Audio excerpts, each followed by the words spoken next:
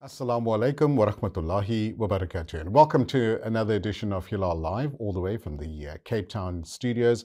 My name is Luqman Shadrack. Thanks for joining us on channel 347 on DSTV. It's that time of the year where we are all planning and would like to make our pilgrimage on Hajj or to Hajj, and we often need to investigate what is the best Hajj operator, the rules, the regulations. And I thought, let's invite Sahuc onto the show to explain to us how everything fits together. What are the parameters that we need to consider? And if you need to ask any questions, we're going to open up the WhatsApp line so that you can communicate with the second Deputy President, who's going to join us very shortly. WhatsApp 079 085 2511. If you have any questions with regards to your Hajj, this is the time to join us and ask those questions. Joining us all the way from Durban is the second deputy of Sahuc, Sheikh Adam Macheso. Assalamu alaikum, Sheikh, and welcome. Wa alaikum assalam wa rahmatullahi wa barakatuh. And Jazakallah khairan for the opportunity, Brother Luqman. And also, I want to say Assalamu alaikum to the viewers of Hilaal TV. Jazakallah so much, Thank you for having.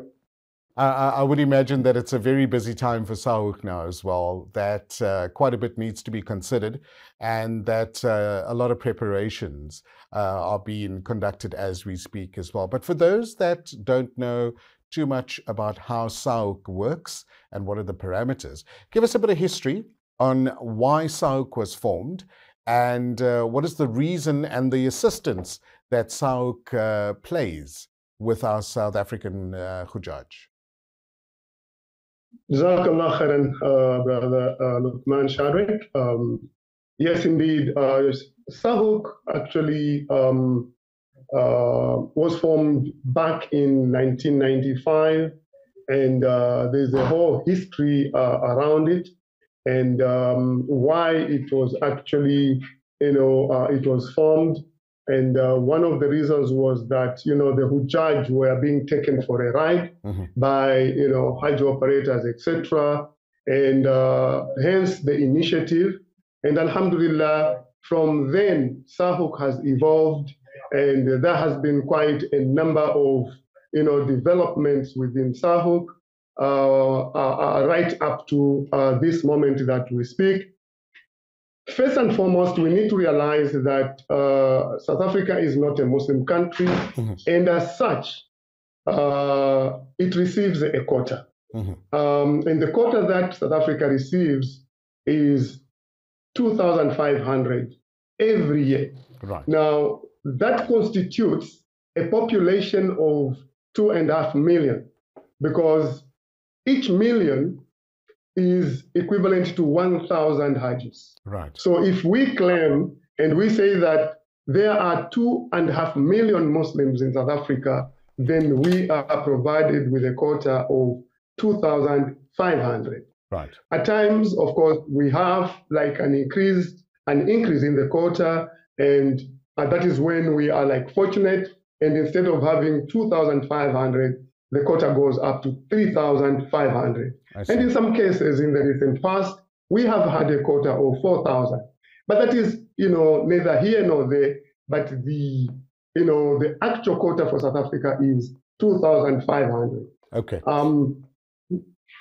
Jazakallah so much, Sheikh, for sharing that as well. And, obviously, we're not used to this. We're not used to these low quotas compared to years ago when, thousands of our Hujjaj were able to attend Hajj as well. But obviously, that has changed over the years. Sheikh, the accreditation process, let's run through that very quickly. How does it work, and what are the parameters surrounding the accreditation system? Sahuc's accreditation system is a very simple system. Before the accreditation happens, Sahuc releases a dynamic list. And that dynamic list is kept alive for a period of, if my memory serves me right, is between 1.5 to 2 months. Okay. During which those that applied for Hajj have the opportunity to view their position in the queue. And At that point, they will know where they stand in the queue. And accreditation is based on date and time priority. Hence, if you apply now, you will have to wait for a number of years before you can actually be accredited. Okay. If I may just maybe add this particular information so that we realize and so that we know what we are dealing with.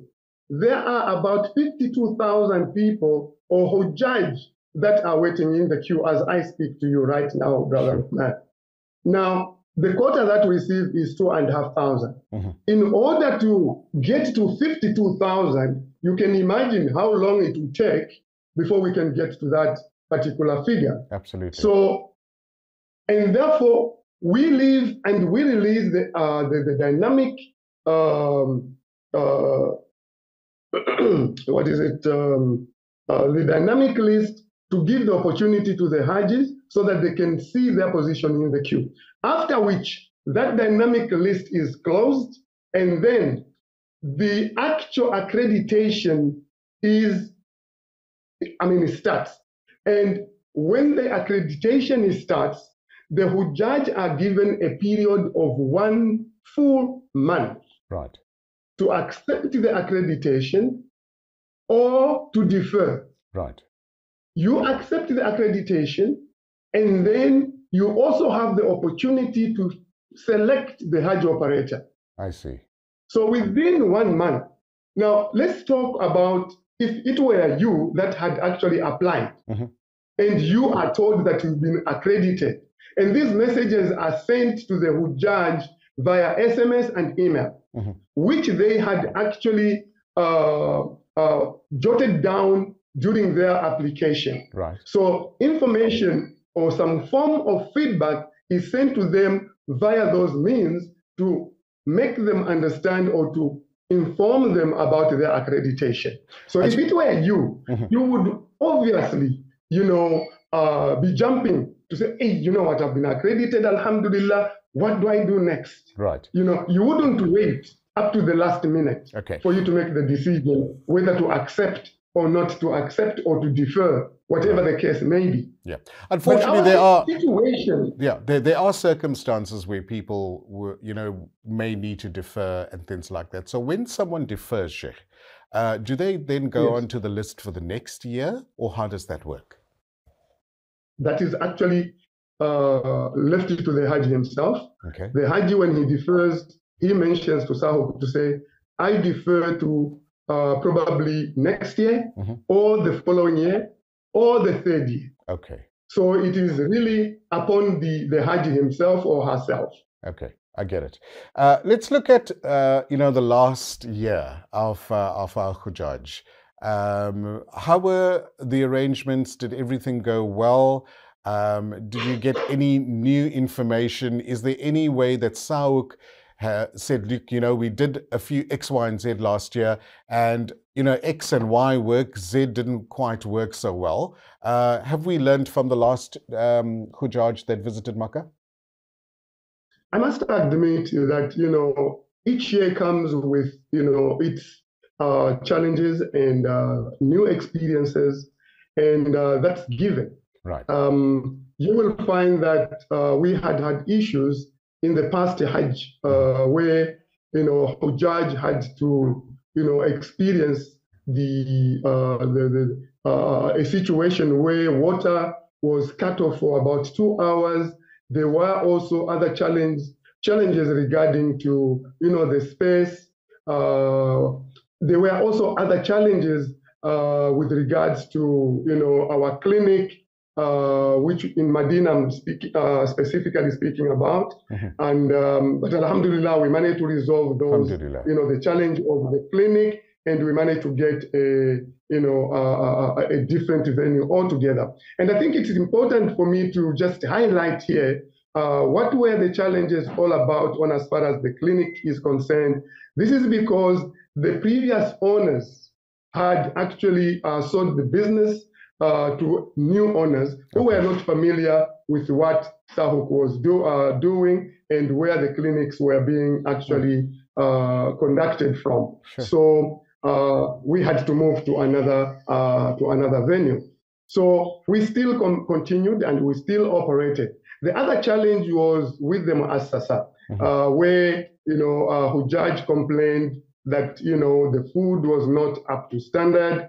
As always, you have your expectations, and we've taken Muassasa to task for this.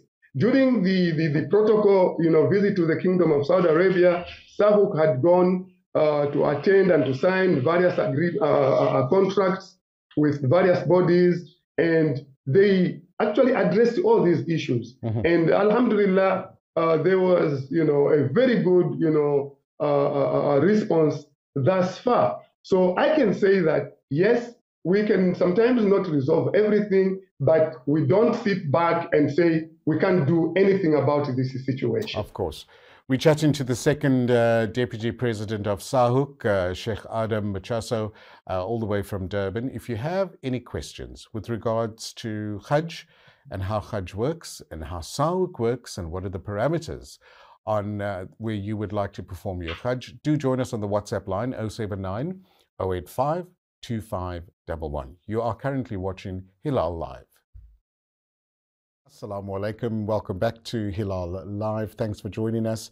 We are chatting with the second Deputy President of Sahuc, Sheikh Macheso, and you can join us on the WhatsApp line. If you have any questions, any concerns that you would like to express, 079 085 2511, WhatsApps only, no telephone calls unfortunately. 079 085 2511, that's the Cape Town number. You're welcome to send us a message. It is that time where we are preparing, thinking about going for Hajj. We'd like to know the parameters. So Sahuc is the best important body to give us the best advice as well. Sheikh, Jazakallah so much for joining us once again. We really appreciate it. Jazakallah, Brother Luqman. Jazakallah khairan, and I'm grateful for the opportunity. I'm honored. Jazakallah khair. Sheikh Adam, with regards to the accreditation process, is there a specific criteria that Sahuc has when someone would like to apply to perform this holy pilgrimage to Makkah? Is there certain questions that they need to answer, number one? And what is the process? Do they need to go on the app? Do they need to phone Sahuc? Do they need to visit the website? What is the easiest method, Sheikh?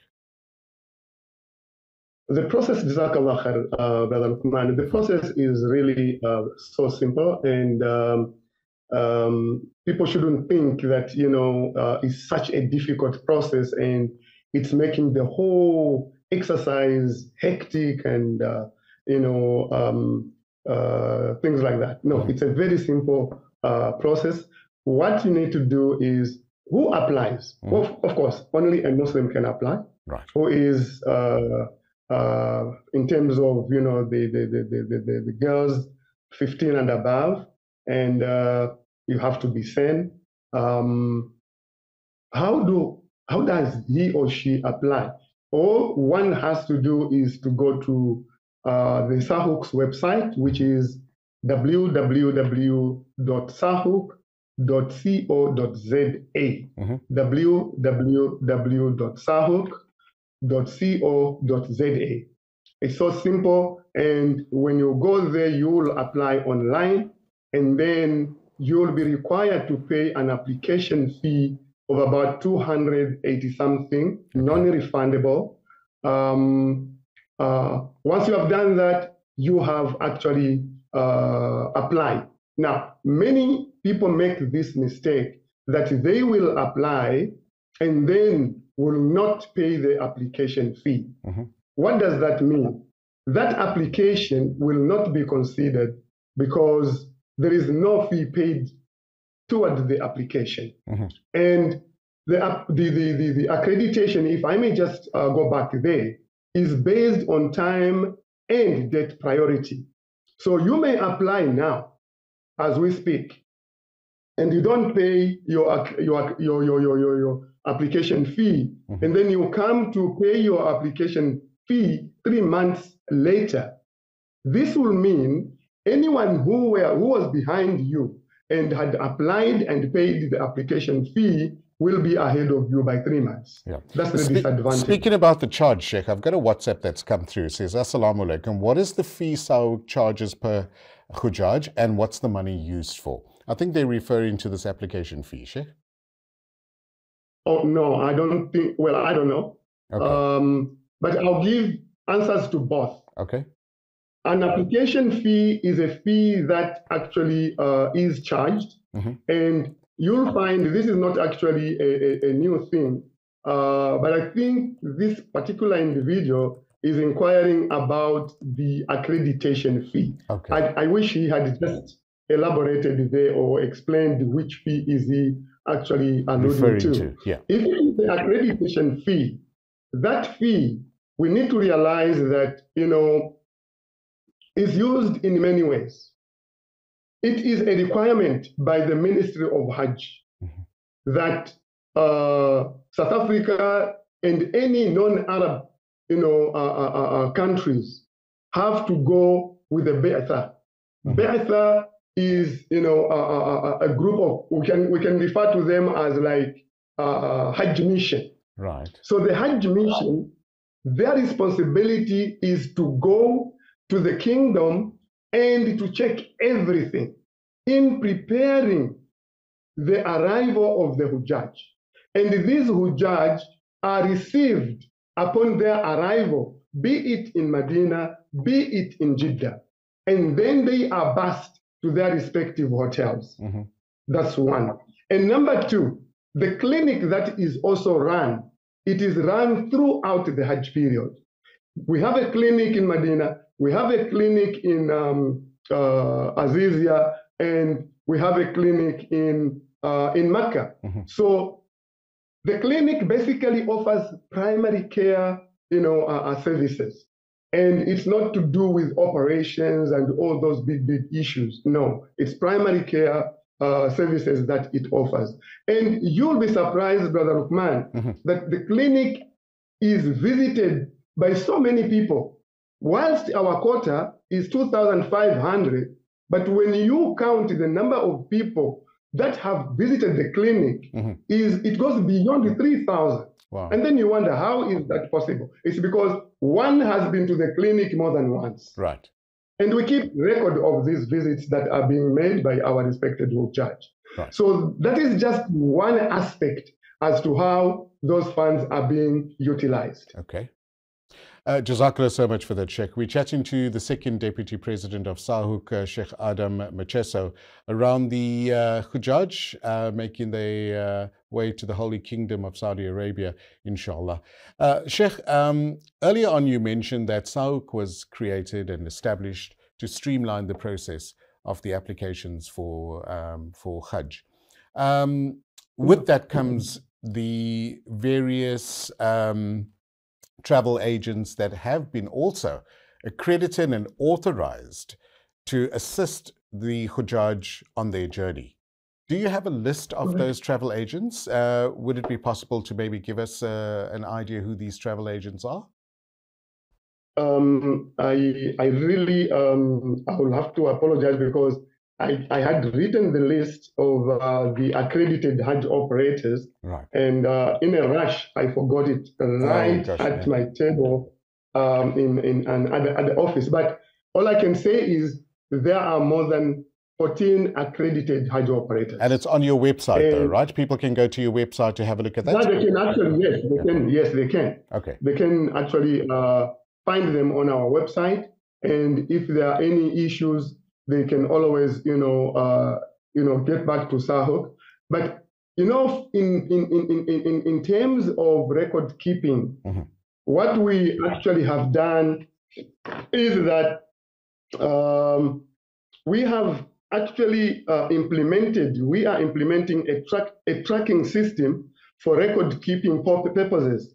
And thus, no emails are responded to. So you have to go to the portal and you can, lodge whatever complaint that you may have, okay. Or if there's anything that you want to bring to the attention of Sahuc. Okay. Because that information remains on the system, and we can always allude to it if need be. Yep. At any moment. Okay. Another question come through on the WhatsApp line. It says, Assalamu alaikum. What is the insurance cover that is included in the visa fee?